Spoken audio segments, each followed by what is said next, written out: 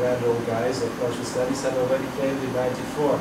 He said, we quite clearly require much greater understanding of the fluidity and complexity of the ways in which culture is both constructed and consumed in everyday life. Due to globalization, I think this fluidity and complexity has all but increased exponentially. Partly due to this globalization, non-Western environments strongly question the liberal underpinnings of many of cultural studies tenets.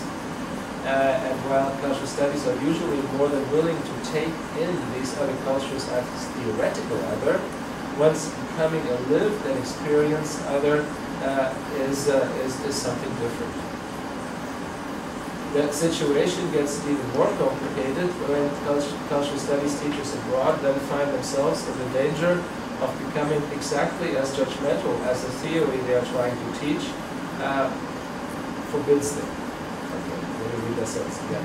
Cultural studies teachers abroad then find themselves in the danger of becoming exactly as judgmental as the theory they are trying to teach forbids them to do.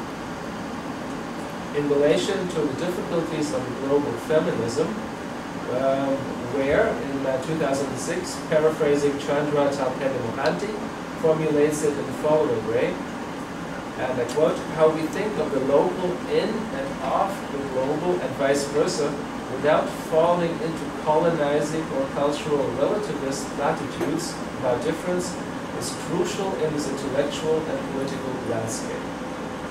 And in her case, this is without even leaving the US. I'm just talking about teaching in the US.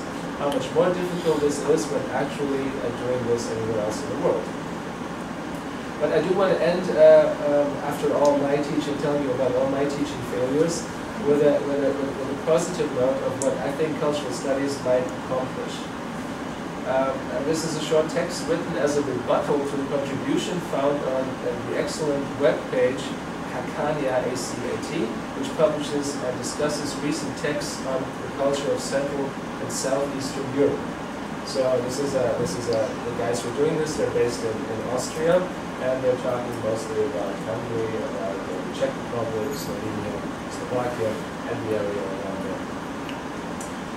Without touching upon the issue at hand that was being discussed, I'll quote what one of the respondents said on the webpage. This guy's name is Marcus Reisenlander, and he was discussing on this website that talks about how Central European cultural studies should be.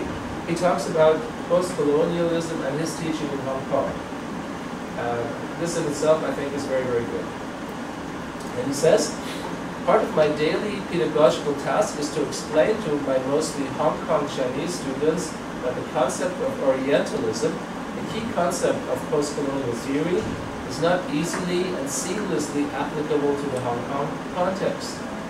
The point is that these situations, post-colonial discussions, are highly specific.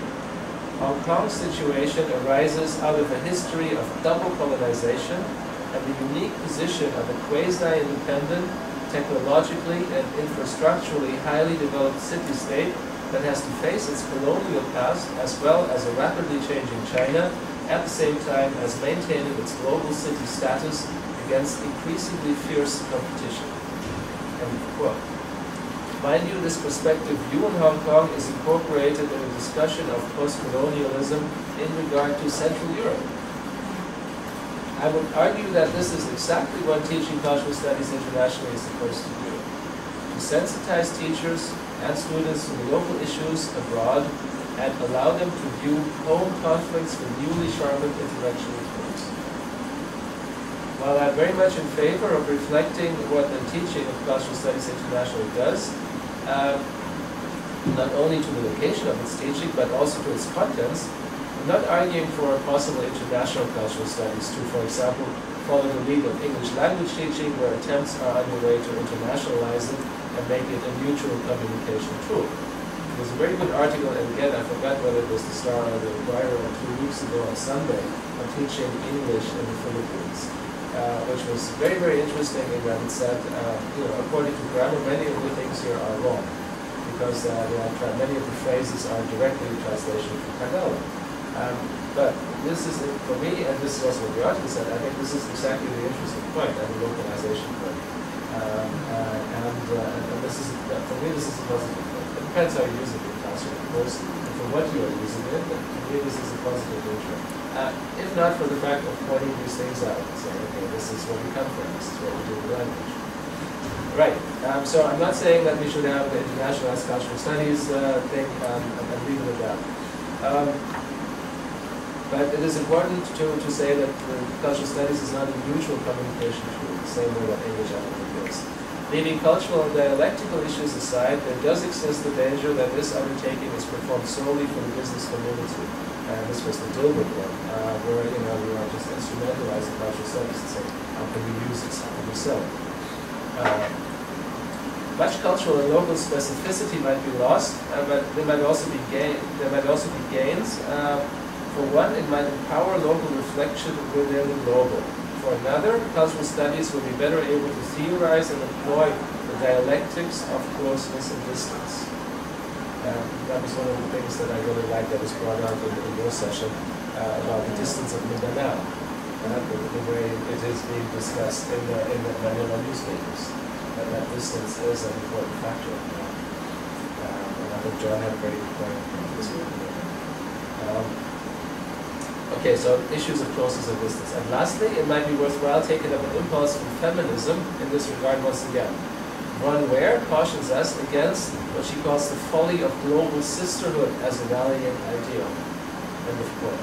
But she nevertheless entertains the thought that, and I quote again, the dream of a feminist public sphere that is open to women from all over the world is more appropriate than ever. End of quote. And my last sentence is, might not also cultural studies claim a bit of this dream as their own? Thank you. We now have time for your questions or comments. Or would you like to eat at the same time and continue on with the conversation? If you're hungry. I have one question. I'm very happy to know that you are also teaching in business schools and you're also teaching social studies. Yeah. I'm actually doing a paper on this relationship between business schools and the humanities because they seem to not coexist nicely together. I'm actually not going to be doing research yet, but I'm already under the impression that many business schools tend to absorb the cultural studies points. I actually encountered many marketing studies right up somewhere. So we seem to be studying business school professionals, academic professors. They seem to be studying cultural studies because they want to incorporate it into their course and teach it to their students as a way of perhaps globalizing whatever approach to business they are studying. But on the other hand, there are cultural studies professionals that seem not to be doing it. There seems to me that corporate culture is understood in cultural studies. So what that's corporate culture or entrepreneurial culture, just really the mark of business, contemporary global culture anyway. Seems like cultural studies is not studying it. It's one of the understood areas. So I would like to ask her, it seems to be traversing this difference. Can you comment on that relationship? Is that really so? That there isn't one. There is one. That there isn't also that there isn't one. I mean, you're saying business culture is usurping cultural studies, but whereas cultural studies is not really studying corporate culture. Well, I think it comes from the self-understanding of humanities, first of all. That humanities does not really like to dabble in business. That there is this chasm. I'm saying at the same time, I think humanities are claiming the high ground. Saying you guys are just making money, whereas we're dealing with culture. Yeah, but you're absolutely right, and that's the business, that's the entrepreneurial spirit that humanities perhaps does not have that much.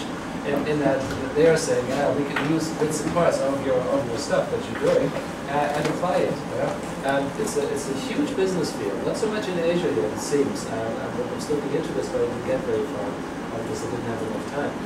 But in Europe, companies spend billions and billions of dollars on these enculturation programs. This thing that Dilbert is showing here, this is reality. They have, and I mean,